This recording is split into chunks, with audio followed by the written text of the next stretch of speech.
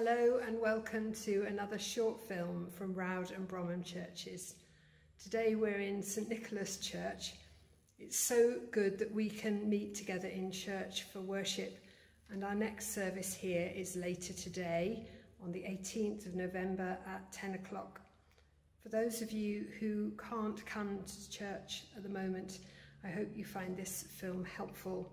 Just a little bit of the atmosphere of our Sundays together. It often feels as though life's unfair.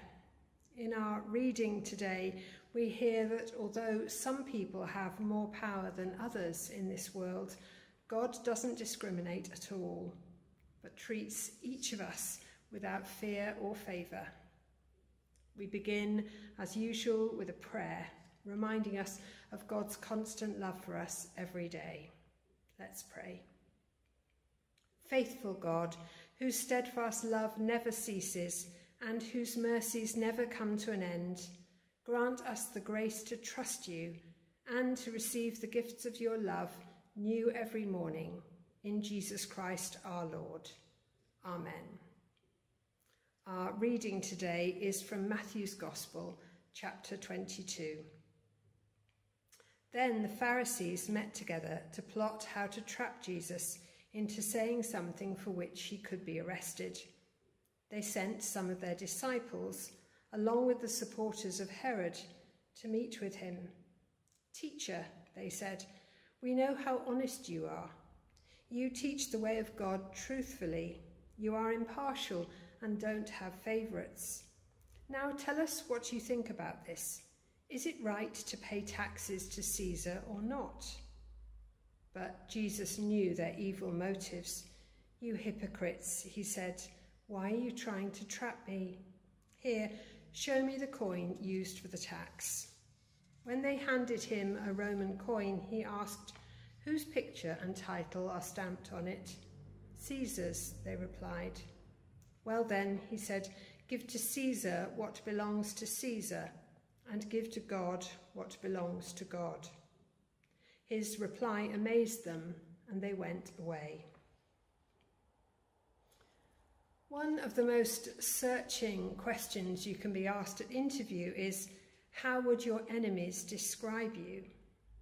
This week, we've heard leaders on the campaign trail in America describing each other in unflattering ways. It can make watching the debates uncomfortable, especially if you genuinely want to hear what their policies might be. The possibility of further lockdown in various parts of this country has sparked a certain amount of judgmentalism in our national debate too. It's easy, isn't it, to draw on your own prejudices when you hear about infection rates in other places, and far too easy to blame one group of people or another: the council, the students, large families, pubs, the government, anyone who goes out to work, anyone who doesn't understand the rules. Yet, when the boot is on the other foot, we hate being judged. I don't want anyone to comment on my choices unless they've walked a similar path to me. Perhaps this is summed up by a rather good motto I saw on Facebook this week. "Don't judge me for the choices I make when you don't know the options I had to choose from." What is reassuring is that God doesn't judge us like that. He loves each one of us equally.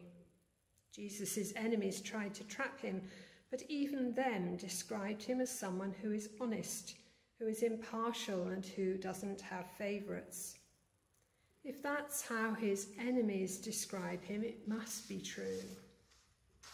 And God does understand our path because Jesus came to live like us, a human life, with all the temptations and limitations that we face. So whatever we face each day, we know that we have a loving friend and comforter who loves us no matter what. Let's pray now, bringing all of our concerns to Jesus, our friend and Saviour. Jesus, light of the world, bring the light and peace of your good news to the nations.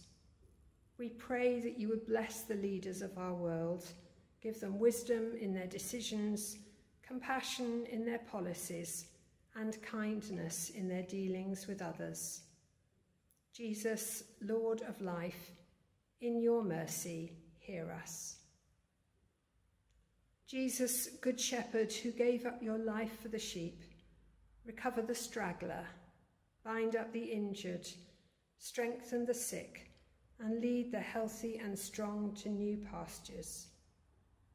Jesus, Lord of life, in your mercy, hear us.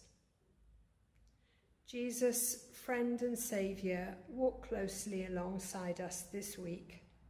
Help us to see others through your unbiased, compassionate eyes. Help us to be kind to the people we meet and also kind to ourselves. Jesus, Lord of life, in your mercy, hear us. Jesus, our way, our truth, our life, be with us and all who follow you in the way. Deepen our appreciation of your truth and fill us with your life. Jesus, Lord of life, in your mercy, hear us. And we pray together the prayer that Jesus taught us. Our Father, which art in heaven, hallowed be thy name. Thy kingdom come, thy will be done, in earth as it is in heaven. Give us this day our daily bread, and forgive us our trespasses, as we forgive those who trespass against us. And lead us not into temptation, but deliver us from evil. For thine is the kingdom, the power and the glory, forever and ever. Amen. Now may the Lord of peace himself give you peace at all times and in every way.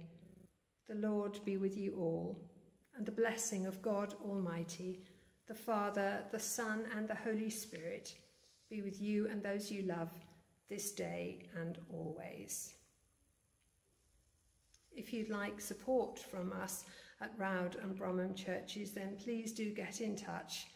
Either leave a message in the comments on YouTube or find us on our Facebook page.